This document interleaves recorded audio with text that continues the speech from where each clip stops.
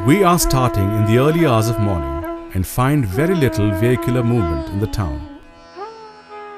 Today, we will meet Ram and his 22-member family.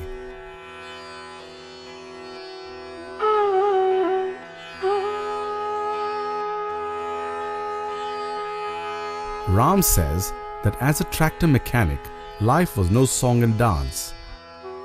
His 2 hectares of land compelled him to try out this vocation. Farming would have been the ideal choice for fulfilling every need in the family, and he did not have to humiliate himself as an average mechanic. The kitchen fires here burned too intermittently to actually provide nutrition for this large family. The children clearly could be only provided with poverty as the qualifier to rummage through life's travesties.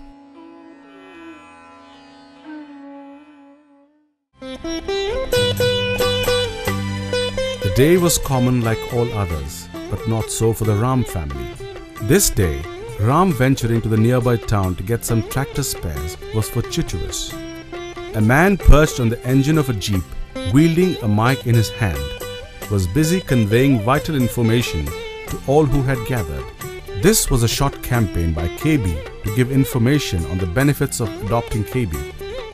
In the half a hectare of his land, KB was installed with $185. The expanding green cover gave Ram the joy of heavens.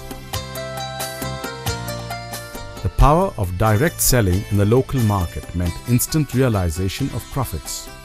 It gave Ram a sense of power. A lending hand at work by the womenfolk has only strengthened this family's resolve to grow further with KB.